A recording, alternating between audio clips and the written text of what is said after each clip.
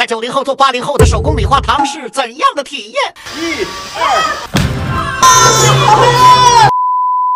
来啦！姐，你找我来备什么年会？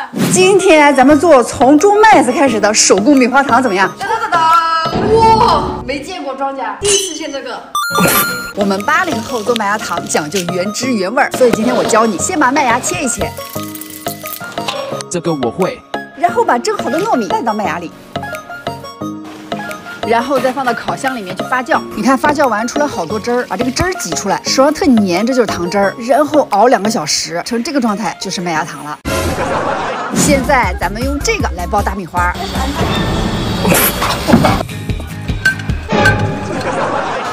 我们小时候都是用这种炉子包爆米花。你离那么远干嘛？好，理一下。气压上来就可以爆了。2斤大米包出这么多，来尝尝。很香哎！倒出来这一波，我来帮忙吧。帮忙。今天咱们做彩色的米花糖，用各种口味的砂糖搭配这些果干，糖跟麦芽糖的比例就是1比1。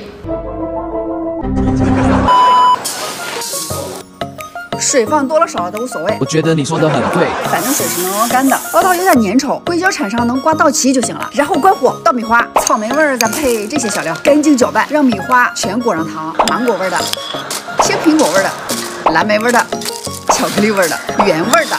上课投资。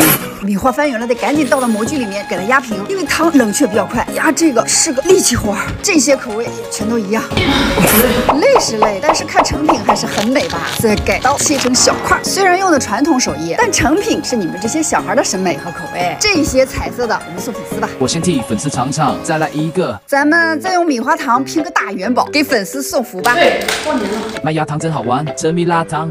哎，麦芽糖给我一下。你小心衣服啊！这衣服不会报废了吧？应该不会。来，我们去洗一下。